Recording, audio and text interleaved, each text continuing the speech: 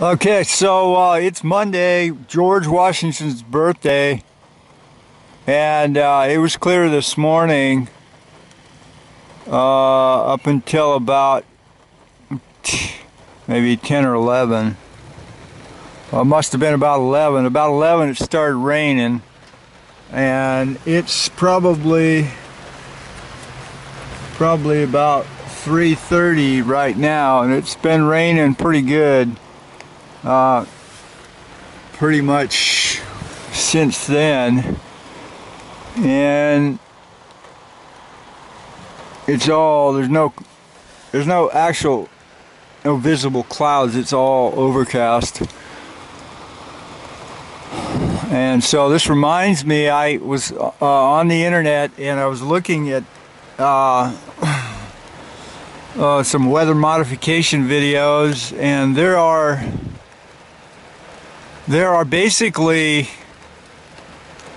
these large humidifiers. They're industrial size humidifiers, and what they do is they send mists of air, mists of water up into the air. So they're sort of like large fans, large evaporator fans, basically, that push moisture up in the air. And I believe that it's likely that there is a microwave or radar device that pushes the air up into the air. Once it's lifted by these fans, it's pushed up into the air, and then the HARP technology, the whatever geoengineering weather modification technology, can basically push the moisture that they've developed, and then push it up and then push it around wherever they want to in the air, wherever they want to push it in the globe. As far as I understand, basically, yeah, they basically create misters. They're industrial sized misters that push air up into the air, and then microwave heaters push it further up into the atmosphere, and then other HARP type technology pushes it around the globe. So, and we've definitely got our share of the rain. I know a lot of the people who have been watching the weather and the geoengineering weather modification have screamed basically California engineered drought for the last 4 or 5 years. And so now they're probably pushing it the other way, so they don't. So basically, they're going to prove the people who are talking about geoengineering wrong. So imagine this, if you can: a heater underneath this water puddle, a large heater, or a microwave pointed at this water, and a large fan pushing up. So as this water is warmed, the fan will push it up.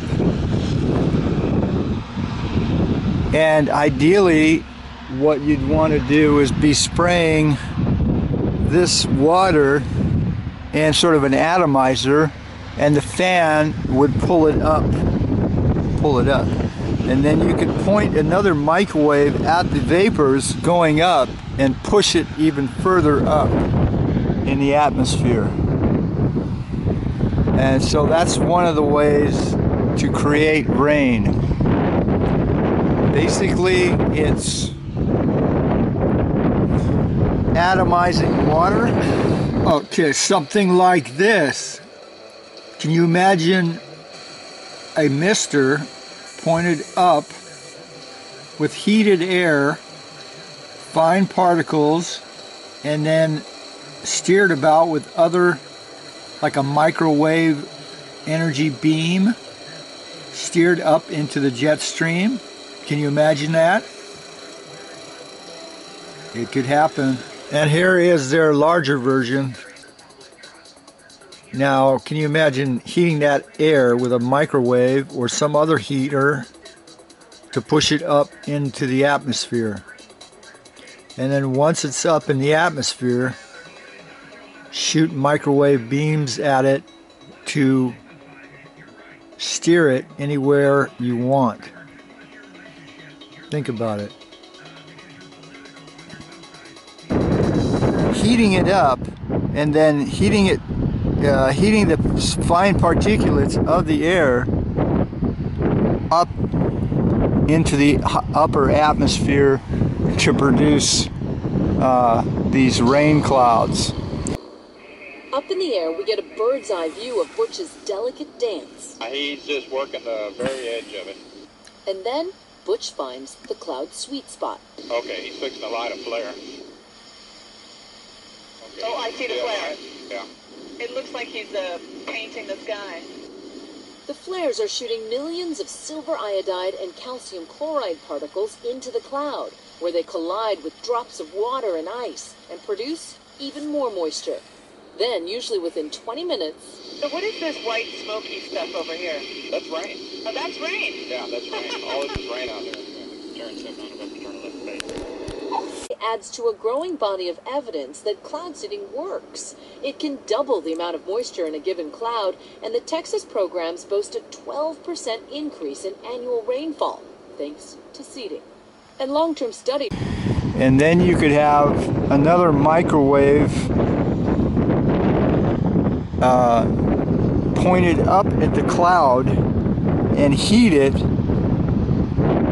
For instance, heat it over here on this side, and it would migrate to this side away from it because you're creating a higher pressure area, I believe. And basically, by heating and cooling the atmosphere, the moisture in the atmosphere, you can push or pull the cloud wherever you want it. And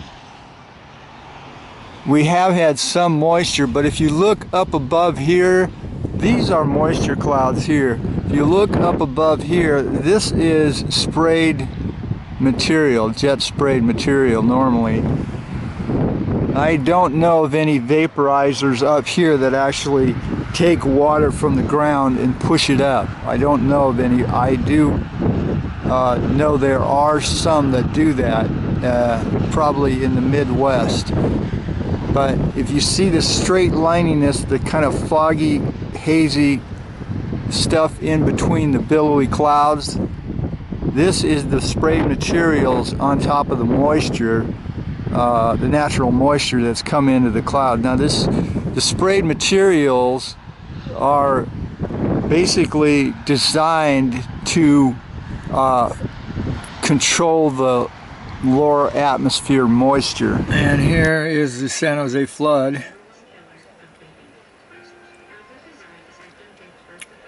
So just imagine creating floods and creating droughts.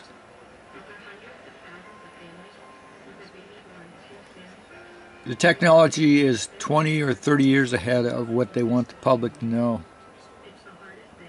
And so that's sort of geoengineering in a nutshell. And just something to think about where the rain is coming from.